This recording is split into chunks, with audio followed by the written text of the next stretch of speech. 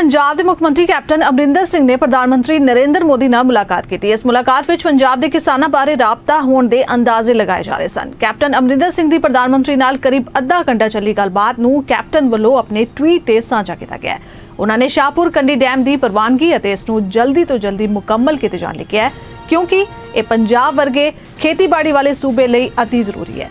इस तो इलावा उन्होंने वल्लों पहली पातशाही के 550वें पुरब नूं कौमी पद्धर ते मनाउण दी मंग की गई है।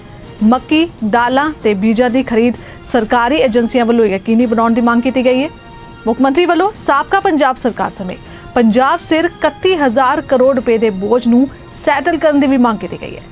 पंजाब के मुख्यमंत्री कैप्टन अमरिंदर सिंह ने झोने अते कणक की खरीद लई 31,000 करोड़ रुपए के अनाज खाते के निपटारे वास्ते प्रधानमंत्री नरेंद्र मोदी के दखल की मांग की है। इस तो इलावा सरहदी खेतरां लई विशेष पैकेज, दरियावां नूं साफ करने लई गंगा की तर्ज ते सहयोग की भी मांग की गई है।